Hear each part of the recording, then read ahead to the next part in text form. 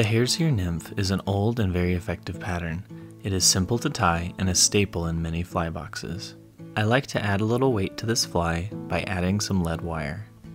If you decide to use lead as well, place it behind the hook and hold it in place with your finger. Then make several wraps forward.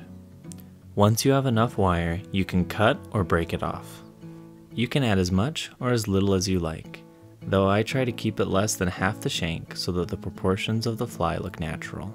Use both hands to bend the tips down and to eliminate any gaps in the wire.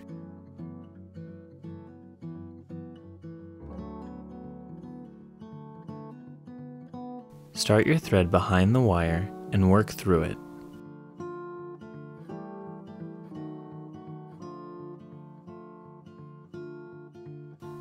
Once in front of the lead, build up a small thread dam to hold it in place. Then move the thread back and repeat this behind the lead. If you feel it necessary, you can take a few more wraps to really secure the wire. Once you are satisfied that the lead is secure, move your thread back, ending between the hook point and the barb. The traditional hare's ear uses rabbit fur to create the tail, but replacing this with pheasant gives a more insect-like profile to the fly. Remove 6 to 8 pheasant tail fibers and measure them about 1/2 the shank, then transfer them to your other hand and place a few wraps to secure them.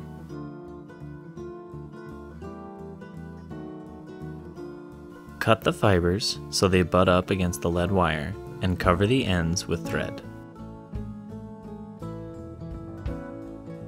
Place a piece of gold wire along the hook butted up against the lead wire and secure it with your thread. The entire body is made from rabbit dubbing. We are going to create a dubbing noodle by grabbing small tufts of dubbing and twisting it onto the thread.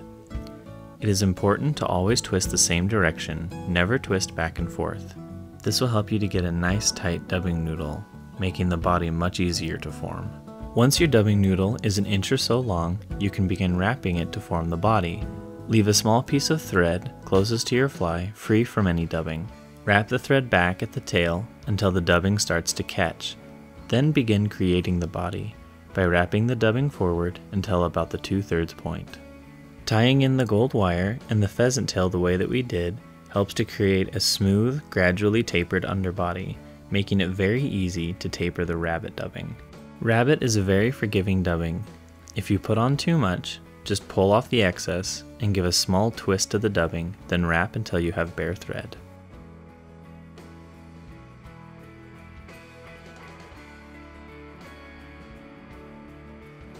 The gold wire is going to be used to rib the body and to reinforce the dubbing. Wrap the wire in the opposite direction, creating even segments.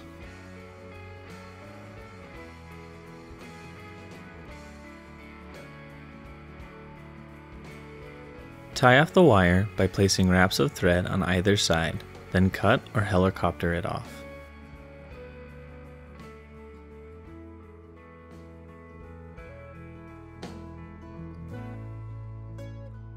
You can take a couple more wraps to secure the wire if you feel the need.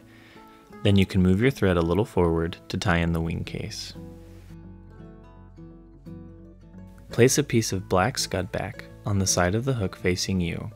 As you tie it in, the thread torque will carry it to the top of the hook. Once it is positioned correctly, secure it by taking several wraps of thread back to where you ended the dubbing earlier.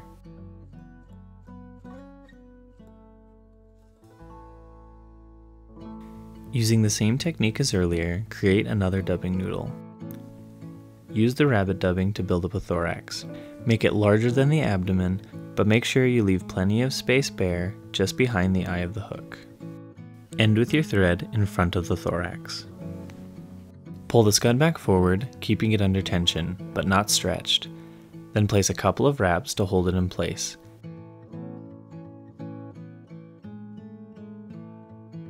Then cut the scud back, leaving a small bit remaining. Take a few more wraps to secure it.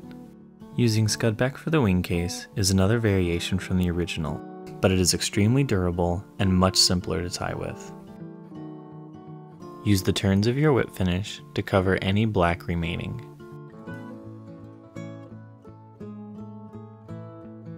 The fly can certainly be fished as is, but for added realism, you can use a brush or a piece of Velcro to pull out some fibers in the thorax. Thanks for watching this video. If you liked it, please don't forget to give it a thumbs up. If you have any questions or comments, please feel free to leave them down below. And don't forget to subscribe for more videos like this. Thanks again, and tight lines.